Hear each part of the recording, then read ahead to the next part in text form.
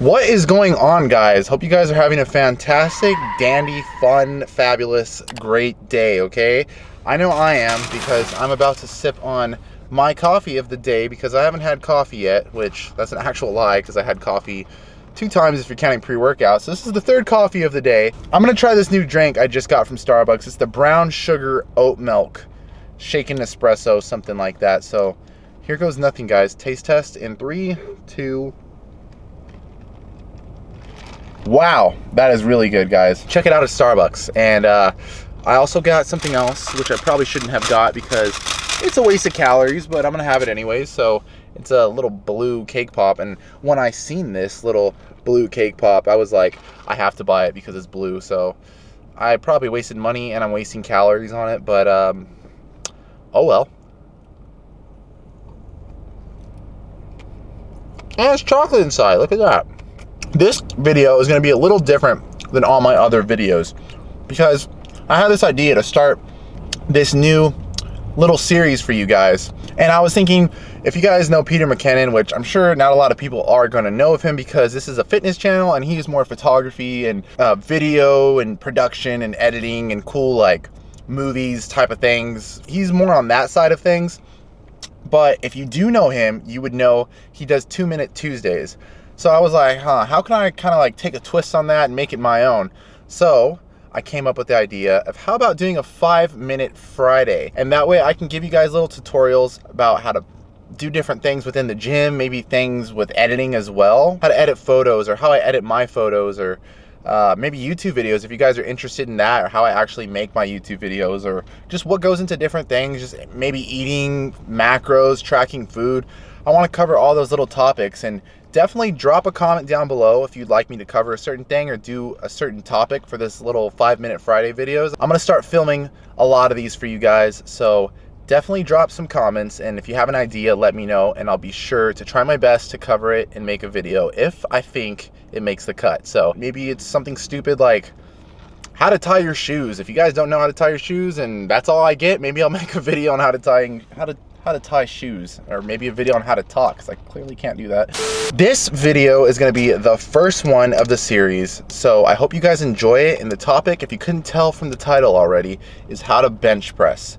So I'm going to try to make the cut in 5 minutes. So I'm going to throw up 5 minutes on the screen right now. Let's get into it, guys. So you guys want to learn how to bench press? Well, there's many steps involved, but let's start with the basics. Okay, so first you're going to want to make sure you have proper foot setup. Now you don't want your feet too far in front, or you don't want them too far back behind your body, because that won't give you the best leverage and it won't make it that easy to actually use leg drive, which we're going to cover and touch on in a little bit.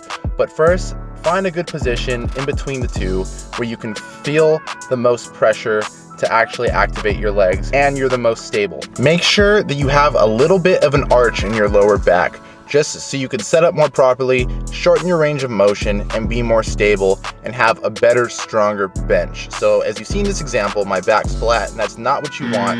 Your shoulders will be a little bit more rolled forward, and it's just not optimal for bench pressing with the most strength behind it.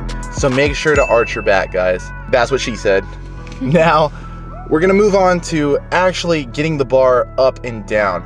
You want to make sure you keep your shoulders tucked and your scapula retracted, which is basically pinching your shoulder blades, pretending there's a pencil in between them and trying to hold it there.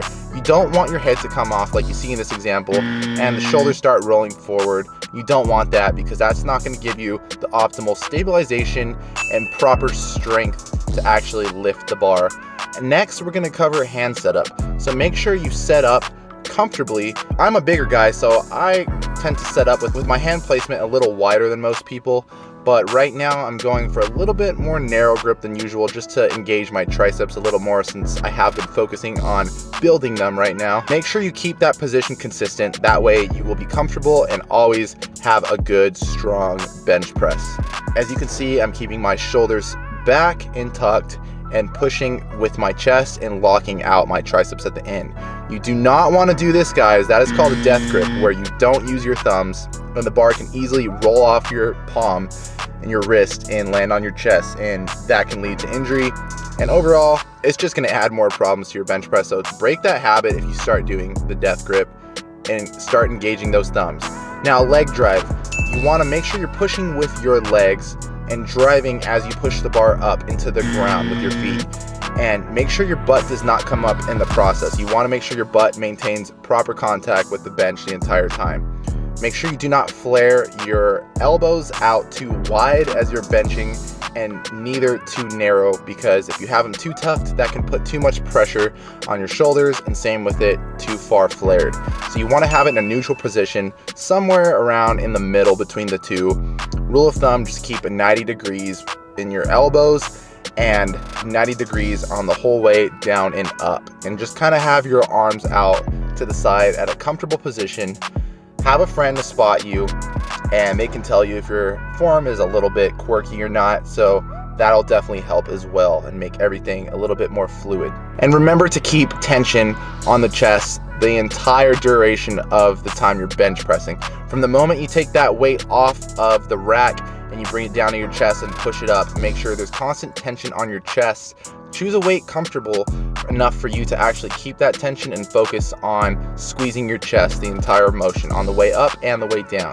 And don't forget to engage your triceps, guys. Triceps help for locking out, so make sure they're properly engaged. If you're having trouble locking out, then it's probably a tricep issue, so make sure to train your triceps to keep them optimized. And lastly, guys, don't be that guy in the gym that's an ego lifter.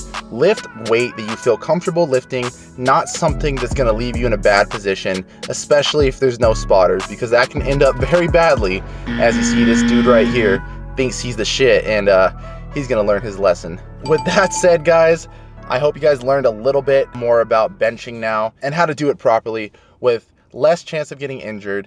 And if you guys enjoyed this tutorial and learned a new thing or two about it, leave a like and a comment. Don't forget to hit that subscribe button, okay guys? I appreciate it, and turn on those post notifications. Next video is going to be a vlog, so I'm going to be filming that for you tomorrow, and I hope you guys enjoy it. So I'll see you in the next one. Peace.